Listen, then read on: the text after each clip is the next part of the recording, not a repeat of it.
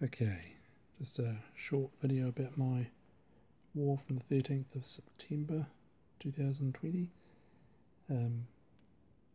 I've got a problem with my micro SD card on this device died, so need to sort that out, but couldn't record the wars. Had a problem with the previous war as well, so I just took some screenshots and a nice quick video that I can do on the internal storage to give you a summary of what happened.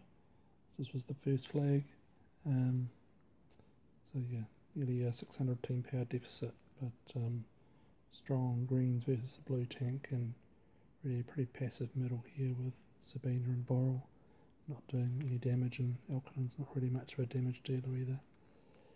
So that was a win on that one. That was the opening board, which was nice clustering there of the greens and blues under the tank. But it's pretty normal representation of tiles. This was the second flag of the war. So what's that, about 550 team power deficit on that.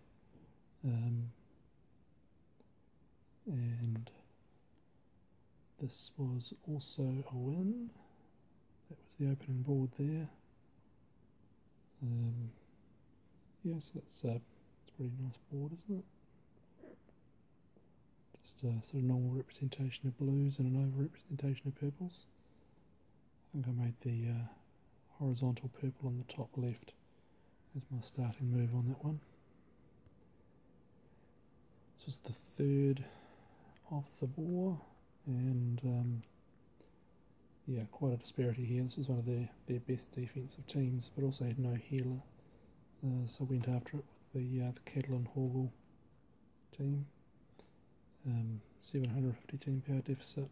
Unfortunately, Frida smashed Kirill on the first go, and June killed Regard shortly thereafter, and did slowly grind them down and killed two of them and left three very badly wounded for an easy cleanup.